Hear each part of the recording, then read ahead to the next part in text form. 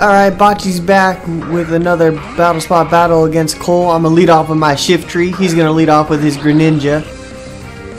This is a focus shift tree. I'm gonna go for the fake out just to get some chip damage and hopefully break any type of sash there is. He's gonna go for the predictable ice beam, playing it pretty safe, hitting me with the super effective move because I'm a grass type. It's gonna bring me down to my focus sash.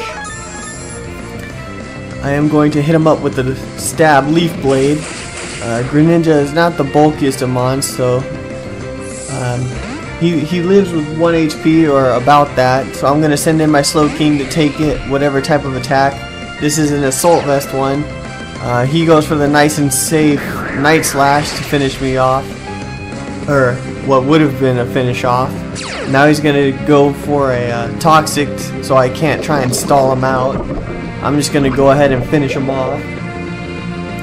There's no reason to keep a Greninja around with the speed and special attack stat like he has. So go ahead and knock out the Greninja. And my opponent is going to send out his Gengar. So Gengar's going to come next. He's going to just go ahead and try and take me out with the Shadow Ball. Between that and the Toxic, I should go down really soon. I hit him up with that stab Psyshock, should do a good amount of damage to him. Actually takes him out. It's not a focus sash Gengar, thankfully. Those are quite annoying, especially with their Destiny bond. The Toxic is going to go ahead and bring me down. So I'm going to... He's going to send out his Rayquaza. I believe I'm going to send out my Slaking. Go for that Life Orb. I believe I'm running Life Orb this time. Good choice, man. I have Facade, Retaliate. I don't remember what else I'm running. I want to say either Fire or Ice Punch.